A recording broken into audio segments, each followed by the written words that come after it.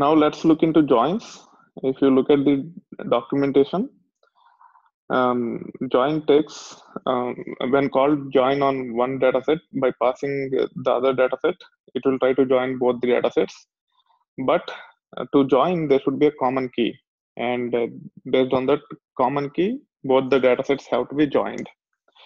So if you look at the explanation, it says when called on datasets of type K, V, and this is also called as paired RDD.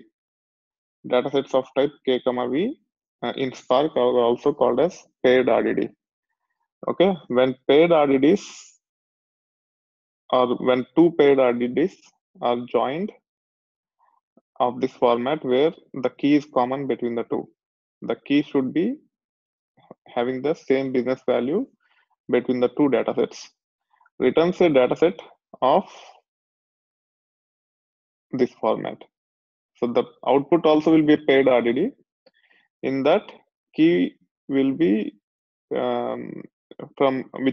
key will be the one which is common from both the datasets, and value will be the tuple where the first element in the tuple will be from the first paired RDD, and the second element from the tuple will be from the second paired RDD. So the output will be of this type. Okay, and also when it comes to joins, not only join like this, it also support outer joins by using left outer join, right outer join, and full outer join syntax. Okay, so now let us see it in action, and we require two data sets. So let us try to identify those two data sets and try to join. We have already seen earlier, we will do it again. If you go back to the data model, we have these 6 tables. Orders and order items are related tables which holds the transactional data.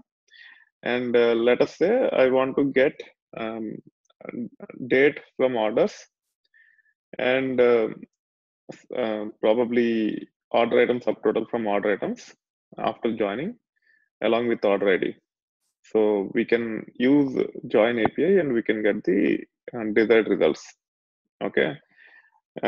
But before actually performing the join, we have to convert our input data into key value pairs or paired RDDs. Then only we will be able to join. So first, let's start reading the data.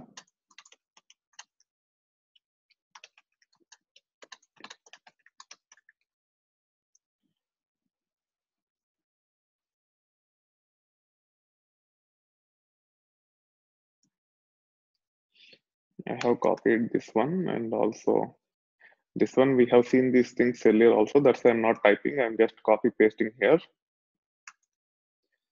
If you run these two on the lab,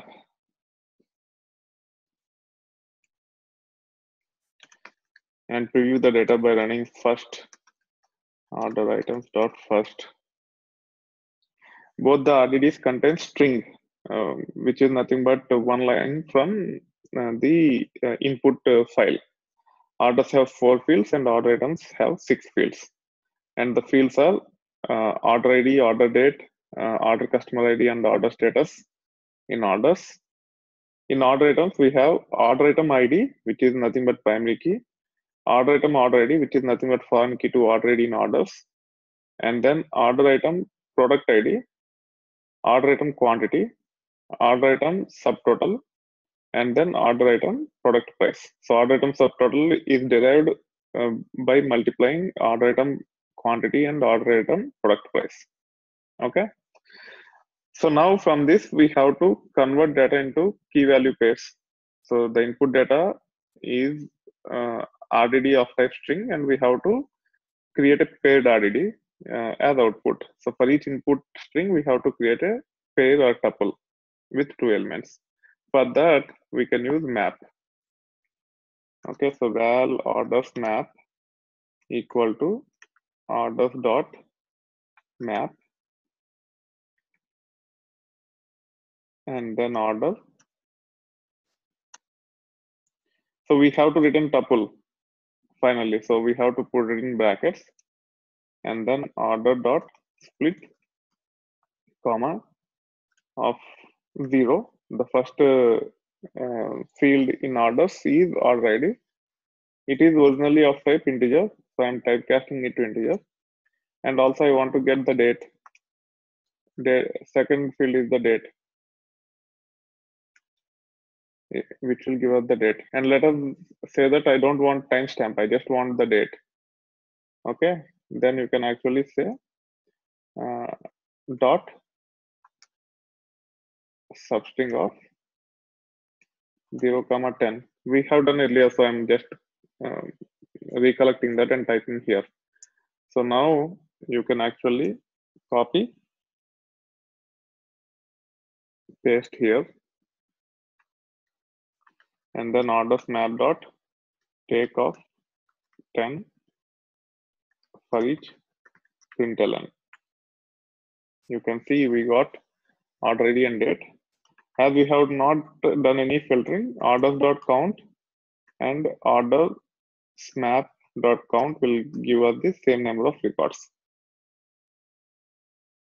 Now let us extract order ID and order item subtotal from order items.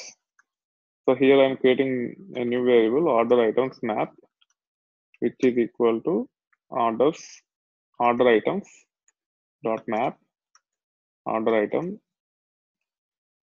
implies. Let me put it in curly brace and break it into second line.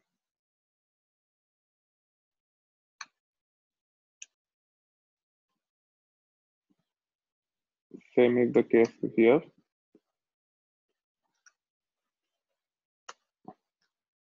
Okay, val y equal to order item dot split comma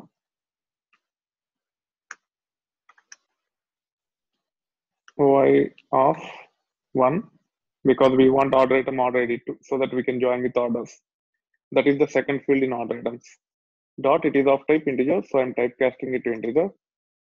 Similarly, I want the order item subtotal, which is fifth field, so I have to use 4 here, and it is of type float, hence I'm typecasting it to float.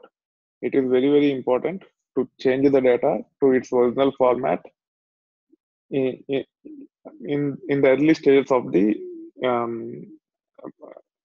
overall data processing. You should not defer it to the later stages. Okay. And now we can run this line of code.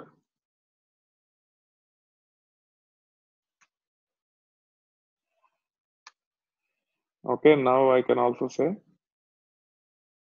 copy, paste dot take of 10 dot for each println, and you can see order ID and order item subtotal for each and every record. We can also perform count order items dot count 172,198 records.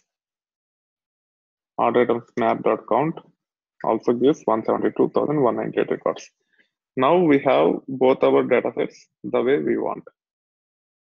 And now if I have to just join, I just have to say orders join equal to orders dot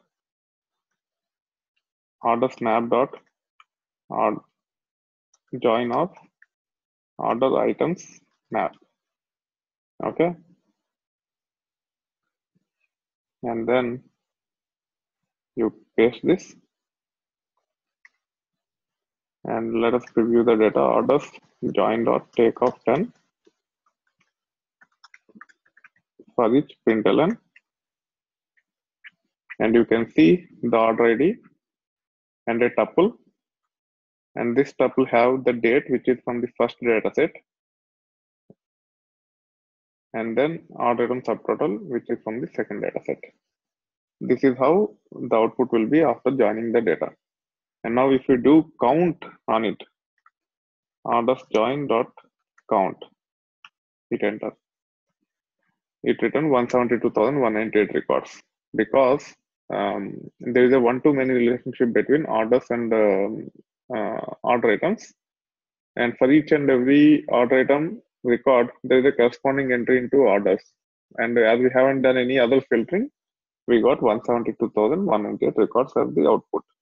If we did the filtering, it's a different story. So this is how you can actually perform the joins, and this is called an inner join. And only if the condition matches, if the join condition matches between the two tables, we will get the data. Otherwise, we will not. Okay.